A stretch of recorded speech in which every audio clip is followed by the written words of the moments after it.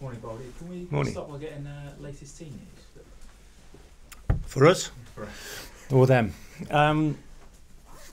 Well, I think Jack is trained. Trained yesterday, so he's okay. Everybody else has come back, as far as we're aware.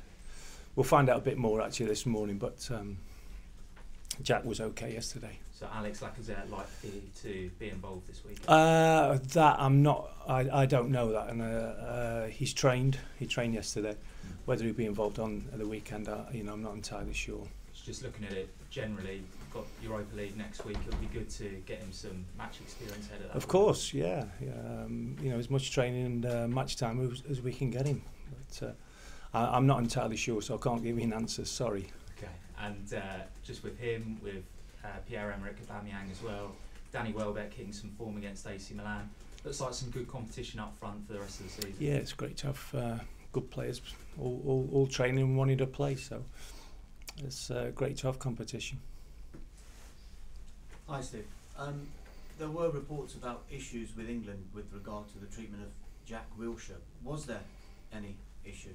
Not that I'm aware of. I don't know where the issues or reports are coming from, to be absolutely honest with you. But Jack's he had a bit of a knee problem. I think he's come back and he's fine. So as far as I'm aware, there's no issue. The best chance of qualifying for next season's Champions League appears to be via the Europa League, given the gap you've got to fourth. Do you think that will reflect in the team selection Arsenal has for the remaining Premier League games?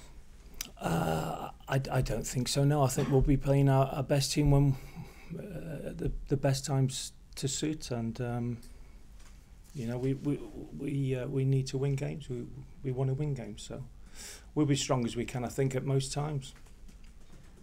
You sit next to the boss every game. Mm-hmm. Can you just give us an insight into his mentality at the moment, given the amount of criticism he's been under over the last season and a half or so?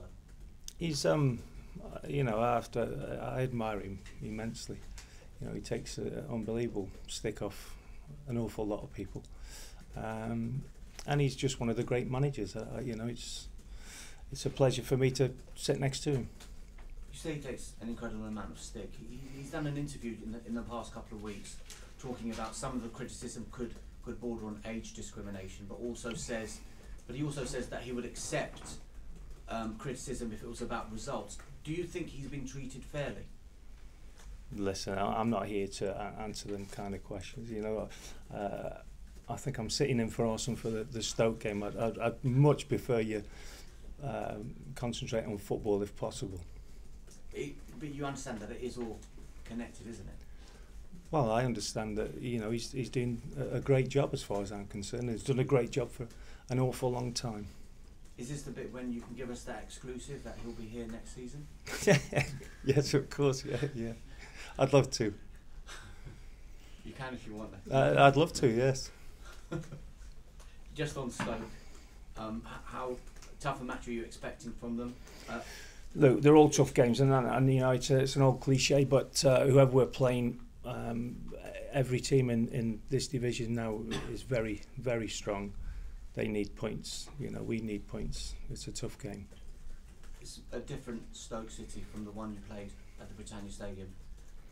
Under Mark Hughes and now under Paul Lambert. What differences are you expecting? Well, I'm not sure how different it is, and we're not sure if he'll play Crouchy, whether Peter Crouch will come in and give us a problem. So, they've got good players all through the squad. Actually, every squad in every team now is strong. So, it's a tough game. Just final one for me. How much of an eye have you guys got on the Europa League game? At this present moment, honestly, not an awful great deal. We're concentrating on Sunday. It's a big game for us. Need a result. Thank you. Is there a genuine belief you can still get in the top four, or is it all about the Europa League?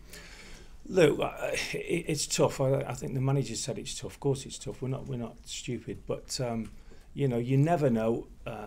Winning games is much better than if we're going to win a Europa League final. To win games now is better for us. So The more games we can win, the better the season becomes, and what happens in the end is what happens. So it's.